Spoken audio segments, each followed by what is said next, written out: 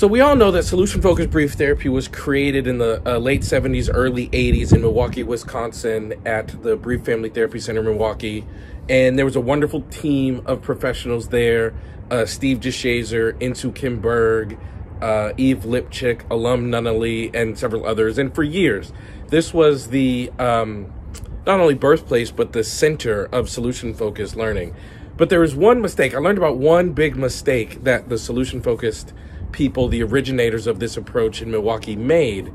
And that mistake has actually driven my career a whole lot. So one of the people I've gotten to know, one of my favorite authors, contributors, one of my favorite professionals I've met in this field, and I've had the lucky opportunity to meet loads of remarkable people doing remarkable things, was Eve Lipchick, who was one of the original people in Milwaukee, one of the co-founders, co-creators of solution-focused brief therapy. And Eve and I, we had this conversation, and Eve explained to me that they made a mistake in their early writing and teaching in solution-focused brief therapy.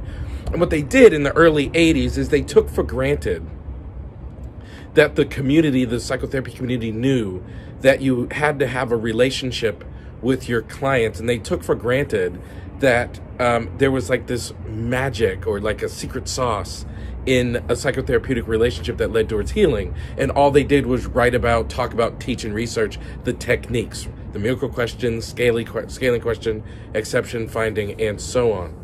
And I remember Eve actually asked me, she said, Elliot, you have to shine a light on the other parts of this and correct this big mistake.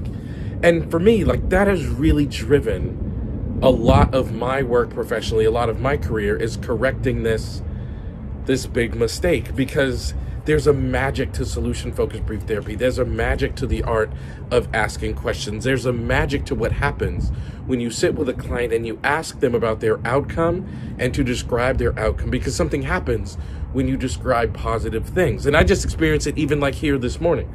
Like I just traveled to Chicago. I'm here visiting my mom, and I'm at the house that I knew was my grandmother. One of my aunts lives here now, and my mom lives in the house next door right there.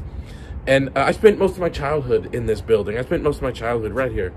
And when I walk in and my aunt says to me, like, do you remember when you hit your head on that thing? And then you start describing these events and you've experienced an increase in positive affect.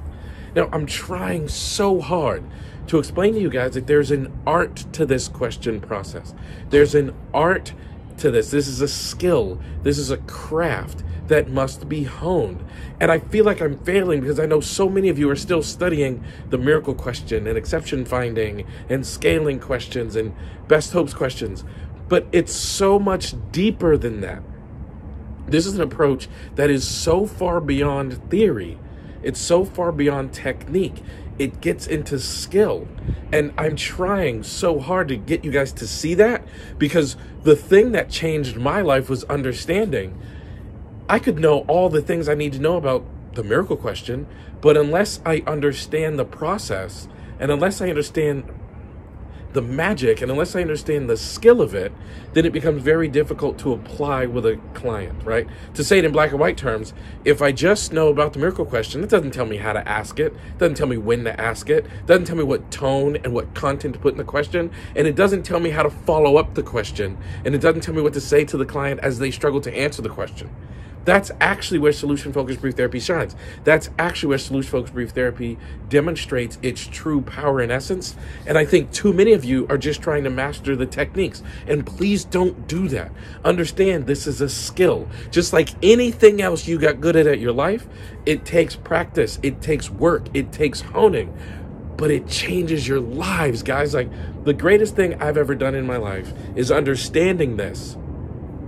Not just in my professional life, but the greatest thing I've ever done in my life is understanding this and applying it in my work with clients. Getting to see clients change because they're hearing themselves answer questions in a way they were surprised by or haven't heard before. It's touched me. Like, it's touched me in a really deep way. I feel like every client I've ever seen has left a bit of a resilience fingerprint on my life and thus made me more resilient. I feel like I have fulfilled my own purpose in this field, and I'm walking in my true calling and purpose on this earth. And I can't tell you, I can't describe to you what that feels like and what that is like and what that does. And I just want so badly for you guys to have that. And I just feel like too many of you are focusing on the technique. So please, let's learn from Eve's words. Let's not replicate this mistake that was made all the way back in Milwaukee.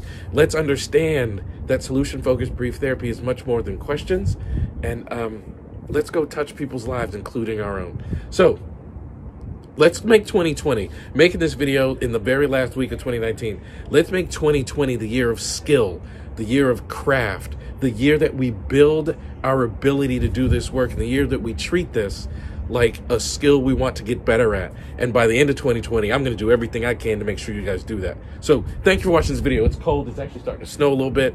I'm going to go inside and get warm, take a little bit of nap, because I literally just got off the plane. But this was on my mind as I was flying, and I wanted to share it with you guys. So please like, share, subscribe. If you're on my YouTube channel, hit the subscribe button and the little bell so you get notifications when I post new videos. If you're on my website, elliottconnie.com, enjoy all the free content. If you're not over there, head over there. Sign up for my email list because you're going to love all the stuff I send you. And until next time, fist bump.